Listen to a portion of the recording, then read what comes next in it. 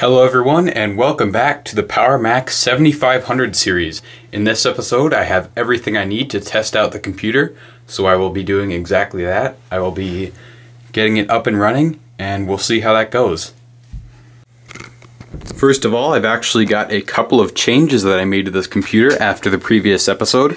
First of all, I reprinted out this power button, so that's now looking a little bit better.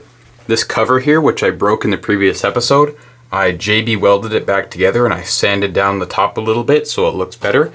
It's obviously not perfect, but it is all in one piece again, and nobody is ever going to see this. And that's what the other side looks like.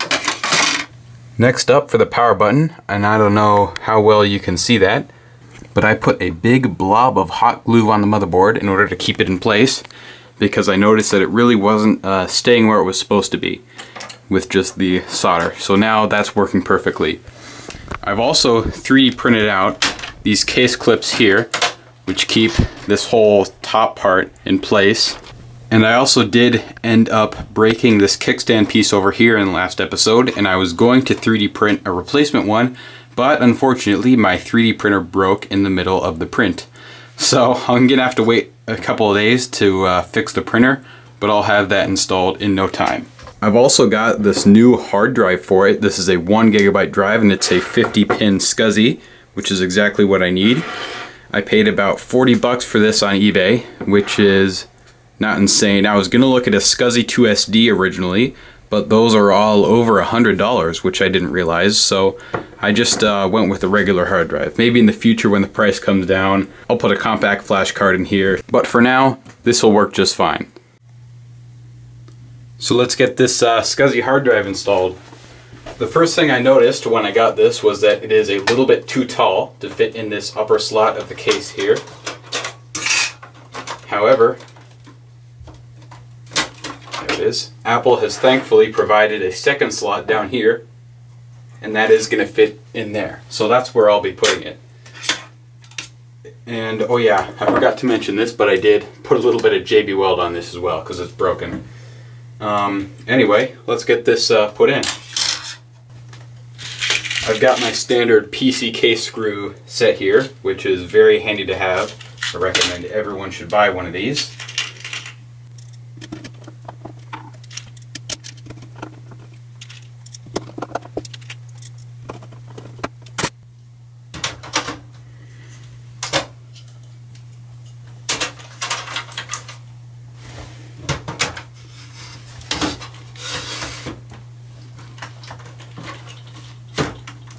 There we are.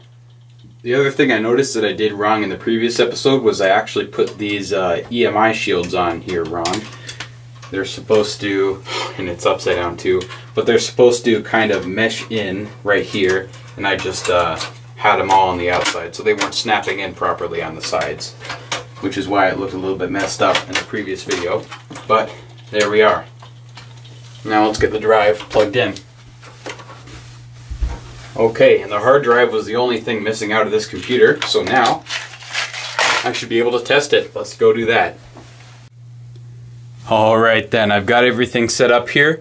I've got my compact S510 monitor here, an Apple design keyboard, and an ADB mouse too, as well as my Harman Kardon speakers here. And everything is plugged in with the exception of the monitor, and the reason for that is this. This is a DB15 to VGA adapter. If you didn't know, these early Macs had their own video cable because Apple, so you need a little adapter to convert it to VGA. Now this thing has 10 different dip switches on it, and I'm not sure what they do. So I'm just going to leave them in the configuration that I got it in, and I'm going to see if that works.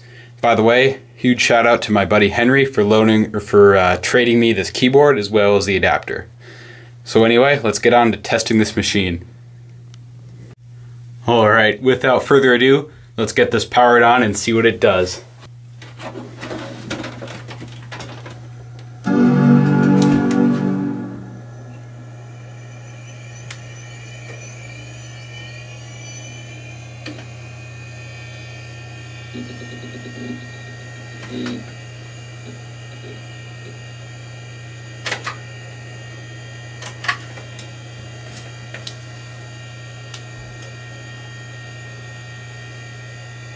Doesn't look like we're getting any kind of picture on this monitor, so I'll mess with the cables a bit and see what happens.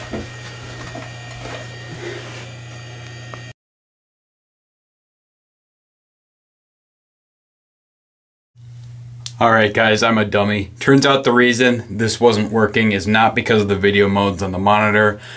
Really, it's because I reseated the RAM in this computer earlier, and one of the sticks must not have been pushed into place. But now, it does seem to be turning on. So let's turn it on and get macOS installed.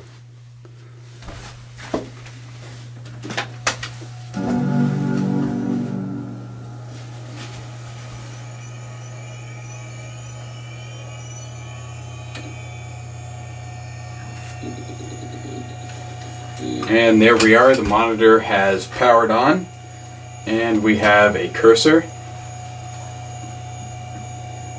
and a Happy Mac. I put a macOS 8.6 CD in here, and it seems to be working just fine.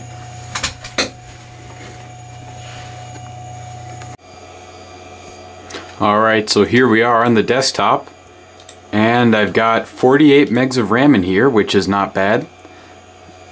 And I do apologize for the flickering here, but there's really nothing I can do about that. Anyway, pretty sure I'm going to have to format the hard drive. And this is a custom CD that does have some custom stuff on here. But I guess let's just go to Disk First Aid. Or nope, not Disk First Aid. I need drive setup. And not supported.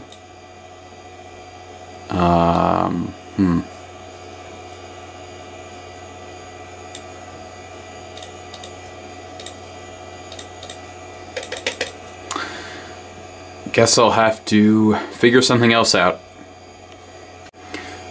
Okay, so I looked on Reddit. Someone else had the exact same issue as me on some other computer, and this person recommended FWB Hard Disk Toolkit, and someone else said that that works well and that they even used it on Apple drives back in the day. So this should let us format the drive, and it'll install its own drivers so that it'll work. Let's go get that set up. Alright, I've got my titanium PowerBook here, and there's a copy of this on Macintosh Garden, so I'm just going to download it.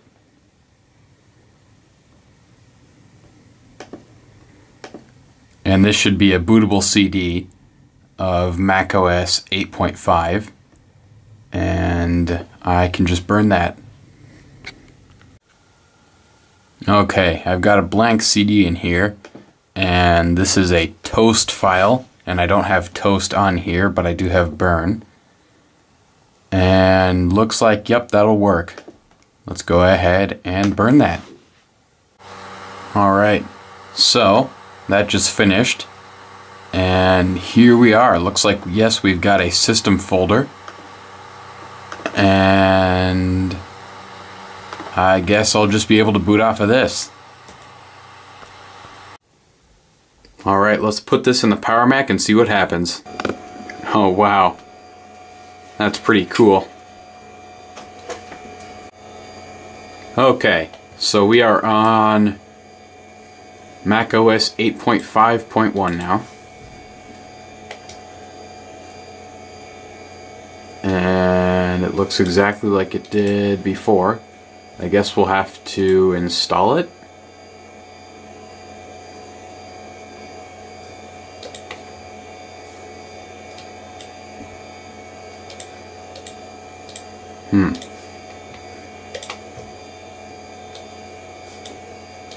Is it crisis recovery?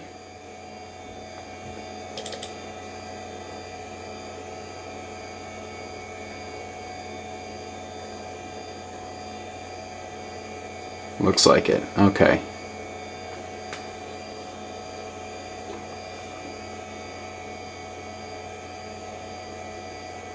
Alright, there we are. That is the disk. So, we will have to auto-initialize, I guess. And yep, macOS extended.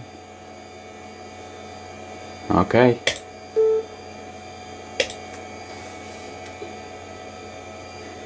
And let's see how this goes. Alright, that worked. Cool.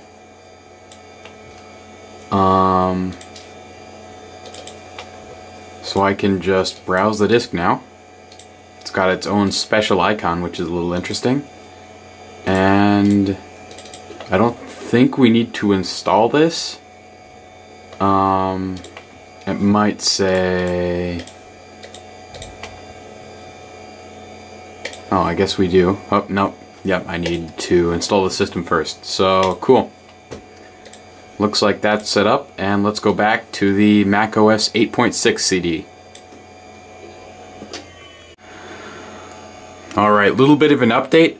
For some reason, after installing the disk drivers, I wasn't able to get macOS 8 to boot again. I tried two different CDs, 8.5 and 8.6, and neither of them were being recognized by the computer. But it is reading this macOS 9 CD, so I'm just going to go ahead and install that. You can see the hard drive is completely recognized. I can write to it, and well, let's just go. And yes, it is seeing our disk here as a destination, and I can install to it. Awesome. Alright, so everything, let's just go ahead and install everything. And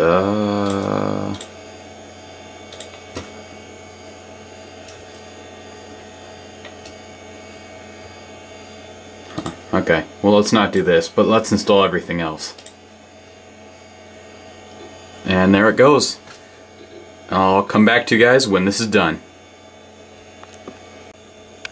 One little unexpected thing, it is giving me this message saying the hard disk driver can't be updated because it isn't an Apple hard disk, and it isn't. So we'll just continue. The disk toolkit I installed should be compatible with macOS 9, so we'll have to see. Alright, and it looks like that was a success, so I will quit out of this and let's restart into our new installation. Alright, here we are in macOS 9. We've got a setup assistant to go through, and can I open the Apple menu? I guess I can, like that. Alright. So there we are on macOS 9.1, and it is running off of the hard disk we set up. Let's see if we can put this in 800 by 600. There we are. Don't even need to set anything else up, and I can do millions of colors too. And one more thing. Let's see if I can go ahead and turn on the platinum sounds. Oh yeah, that's cool. So yeah, maybe I'll do a part 3 for this where I try out some software on here, do a little bit of upgrading. I did end up passing on that G3 upgrade card just because I've got 2 or 3 G3 machines already, so I'm gonna be perfectly happy with the PowerPC 601 on this. But yeah, I'll get this set up. I'll be right back. Alright, so that is going to do it for this episode on the Power Mac 7500. We've got it all set up and running with an operating system installed, and I think that's a good place to leave off. I might do a part 3 on this in the future, trying out some programs and games or whatever, but for now, there you are. Thanks for watching, everyone. Have a good one.